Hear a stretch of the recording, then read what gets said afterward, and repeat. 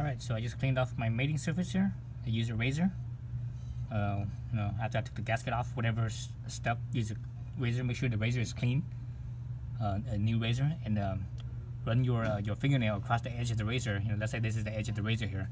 Run your fingernail across it, so make sure you don't feel any nicks, because those nicks will scratch your your mating surface. So that's how you check. Okay. So here's my engine case. So sorry about the low angle. My gimbal kind of took a crap on me, so I have to use something without the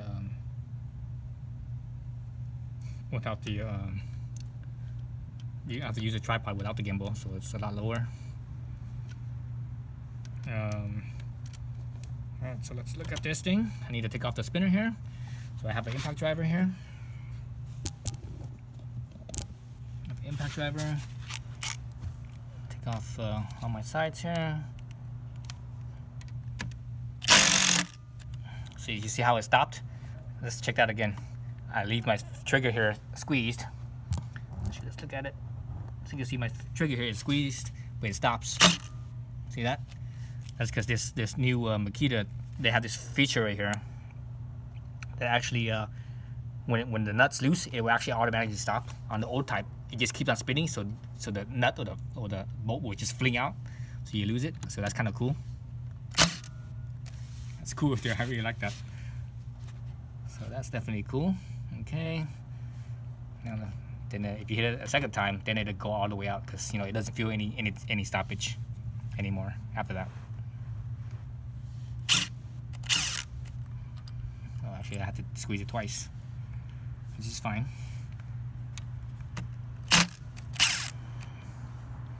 Well, you know what it is, because there's still a little bit of resistance on here.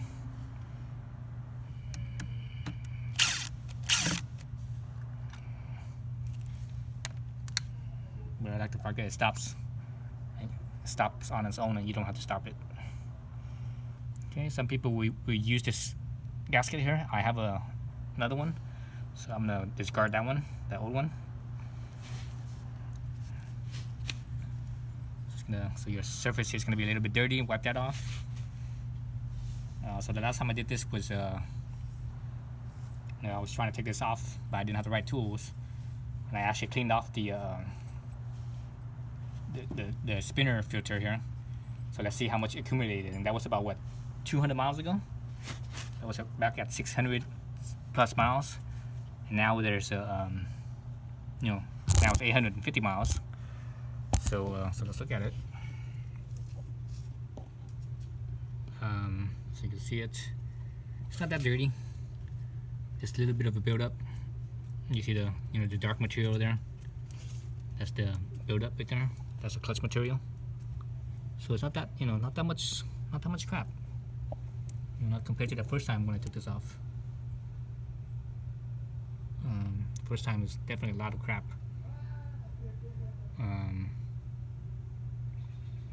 So I think because of how much volume there is in here, I think you could probably go like 10,000 miles before you need to take this off and clean it out. Maybe even more than that. Possibly even more than that.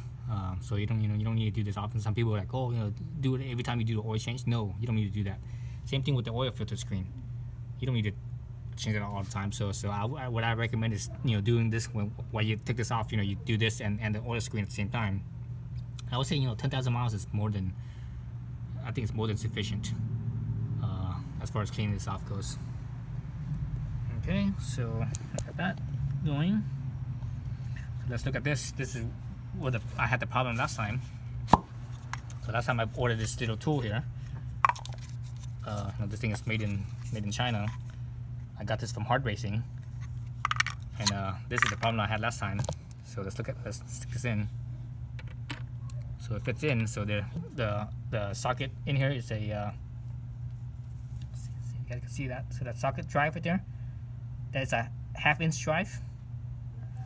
All right, stick it in there. It fits on the spline. If you actually look through in here, you see that this spindle here reach through most of that's 1/2" drive. That's only about maybe 4 millimeters, maybe 5 millimeters at the most of space. And my extension that went in here, it wasn't able to have a positive engagement, so it actually started to spin and slip on the it actually started to slip on the drive here. So if you look at the drive here, you can see that top right side of the drive, how it's kind of rounded, right? That's my extension rounding it out. So you see that side too, the top left side now, rounding out. So this tool didn't work for me, so actually I had to order another tool from WeBike out of Japan. So basically this thing wasn't deep enough, it's too short. And I have one of these, I have one of these for my CRF 50, but the thing is the CRF 50, the spline in here, it's not a 1/2" drive, it's a 3/8, and that 3/8 hole is not big enough to clear the spindle, so that didn't work either. Right, so basically I had to order one that did work. And what I ordered was where'd that tool go? There it is. So I ordered this right here, Minimoto from WeBike.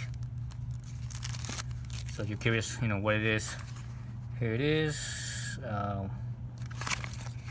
Here's the front side, so you can see the part number and everything. So so when you go to WeBike, you can find the same one.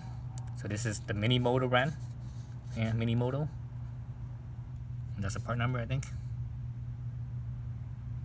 This is right there, Grom MSX, right? So look at this. I haven't even, obviously it's still brand new, so I haven't even taken it off to double check and make sure it fits.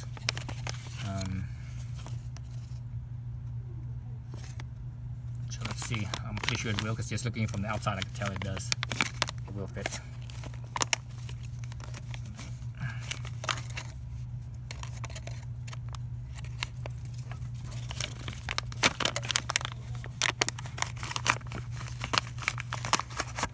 Okay, so you can see here it's a lot deeper than the previous one.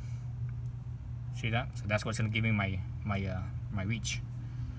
And looking in this drive here, it's actually it's not even a 1/2" drive. It's actually a 3/8 drive. So it wouldn't clear the spindle, if it wasn't deep enough. So now it's all the way in, and looking in there, you can actually see how the spindle clears that 3/8 drive. So I could use this now. Right, so this will work.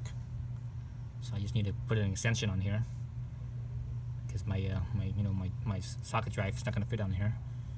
So I need an extension. So there's several ways of doing this. Taking this off, and I mentioned in my other previous video that there's several ways of taking this nut off. This nut in here. Several ways of taking this nut off, with this tool. So one way is to take this on here and have an impact driver, and the impact driver will it'll come right off. You don't need anything else. If you don't have an impact driver, what you do is you could use a holding tool like this right here. Right, this holding tool here, they have these little pins on the end here. That little pin could actually go into the holes here, like so.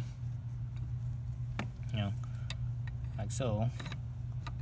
That could hold it still, and it won't move.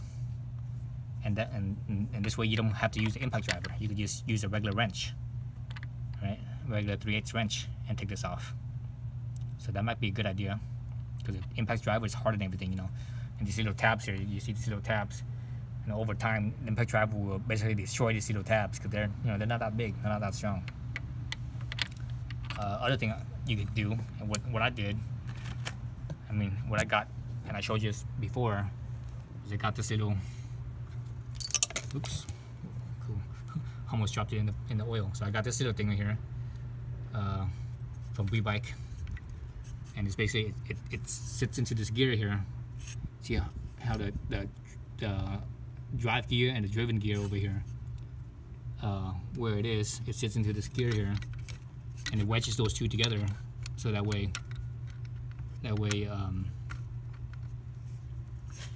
That way it doesn't spin. Oh shoot, let me put this camera down. And it's always awkward doing things with one hand. Okay, so it wedges in like so. Let me show you that. See that? So it wedges in like so, so that way the two gears will lock together and it, you know, and it doesn't spin on you. So you can do it that way as well. So, you know, more than one way to skin a cat, right? But since I have an impact driver, I'm probably going to try my impact driver. Actually, no, I might not, because I don't have an impact extension. So my impact driver here, you know, the impact driver here, this right here is not going to reach. It's not going to reach far enough. So I don't have an impact extension. I have a regular extension, and I don't want to use my regular extension. You know, I don't want to use the regular extension because this thing is you know, the impact extension is different. It's more hardened. So basically, it's made to take the impact. If you use a regular extension, you could, you know, damage your extension, wear it out faster. So I'm actually not gonna use the impact driver at all. Then I'm actually gonna use my wrench. So let's do it that way. Let's use my regular socket wrench. Since I'm using the socket wrench, I have to hold this this spindle, or this oil spinner weight here. This it's kind of like a flywheel almost. It acts like a flywheel. I have to hold that still. So I can use my gear in the back, or I can use my this little tool. So using this little tool, I have to basically use, you know, one hand on the wrench and one hand on this thing. So I'm actually not going to do that. I'm just going to use that little stopper gear that I got. I'm going to use this thing. That way I could put both hands on my wrench, and that way it'll be easier for me. Less likely to slip. Basically, my hand would be less likely to slip on the wrench and not round everything. You know, not round anything off. Okay, so the gear's in there. It's engaged on both sides. I'm good there. Let's see. Okay, you guys can see that. Have that angle. So I'm engaged there. Everything should be good. Just need to step over here so I get more leverage. Hopefully this wrench I have is enough leverage. Oh my god. Ooh, that's tight. Okay, this little wrench I have is not, it's a little short. I need to get a wrench that's actually longer to give me more leverage. So yeah, so this one is just a regular, you know, regular 3/8 drive socket. I'm gonna get one that's a little bit longer so I could actually have more leverage. So that was kind of hard. I'm not sure what the torque setting on this is. I need to double check that when I get the you know, when I look through the when I put it back together. I'm gonna look through the service manual, because I have that as well. Let me move some of this stuff out of the way. Oh, just crap sitting here all in the way. You know, when you have a lot of shit in the way, you can't do any work very well because everything's in the way, right? So yeah, let me grab another wrench and let's see.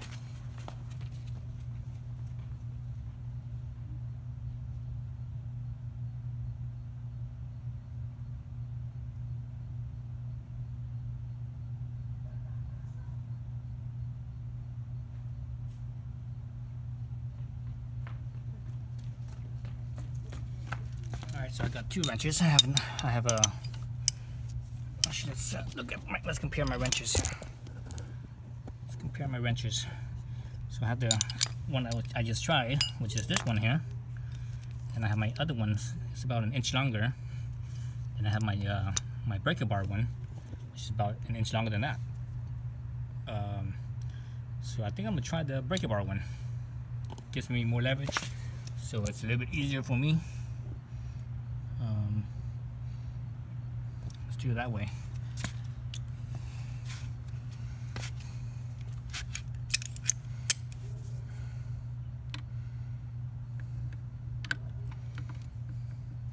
So it's a good idea that I use that gear to lock up these two, because one hand's gonna be on the bottom here, bottom of the wrench, and the other hand I'm gonna keep at the corner here, so that way this thing doesn't get cockeyed on me, and it doesn't strip. It doesn't, you know, this tool here doesn't get cockeyed, and it could get damaged and get stripped.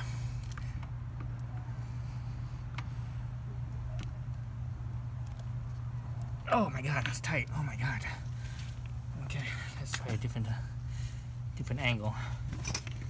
So I was trying to lift up. Let me try to push down.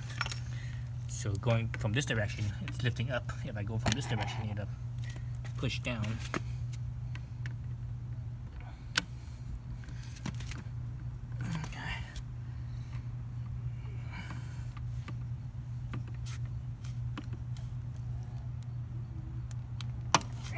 Oh shit! Felt it budge. I felt it budge. Sounds good. Man, that's tight. That's really tight. That felt like it was freaking probably 80 foot-pounds or something like that. It felt like tight like a lug nut. Because you know this thing, even though this is a breaker bar, it's not very long, so you don't have that much leverage. So tightness-wise, it felt like it was like 80 foot-pounds. Very similar to a lug nut on a car. Okay, so that's off, or loosened, I should say. So that's your nut right there, like so.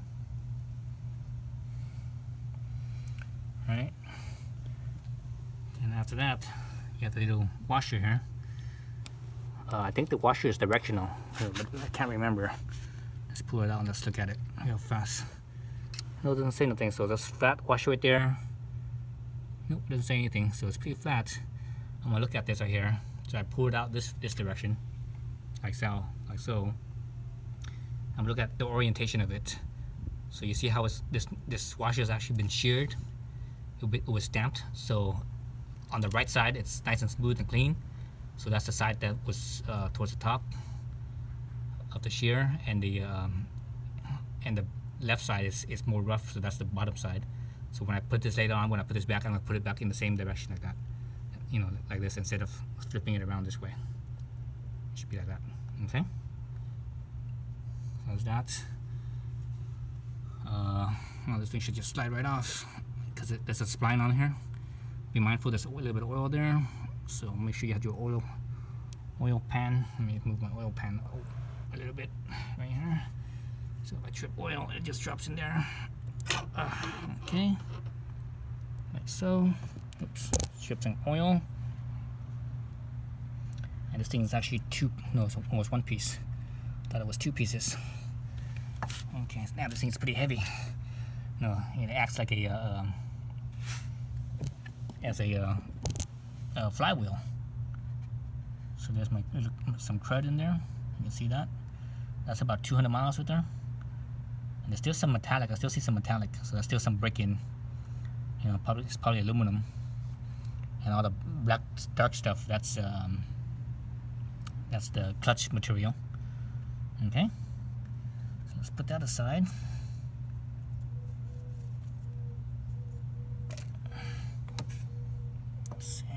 Make sure all the oil drips out.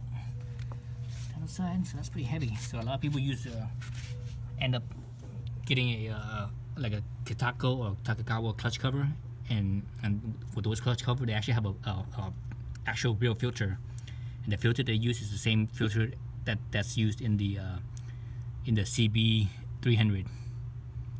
You know, the CBR300 or CB300F, CB300R. You know, that's the same oil filter. But the bad thing about that is that when you use that, you're replacing this thing, and basically you take this off. So when you take this off, you're losing all this mass. So basically your engine is going to be less torquey. It'll spin up a little faster, but you definitely feel that it has less torque, and that's gonna you know, maybe for race use it might be okay, but for street use you won't, you know, you're not gonna like it. You're gonna have less torque, and when you're climbing a hill or whatever, you're gonna be like, man, this kind of sucks. Okay, So that's removed. I'm gonna leave my gear on here. Actually, I can take it off if I want. So let's take that off. This gear right here moves. Let's look at it real quick. This right here moves. Right. So I'm leaving that there. There's no reason for me to take this off, but it moves. It slides. Right. There's a little, it's a what is it called? The Woodruff key, I believe.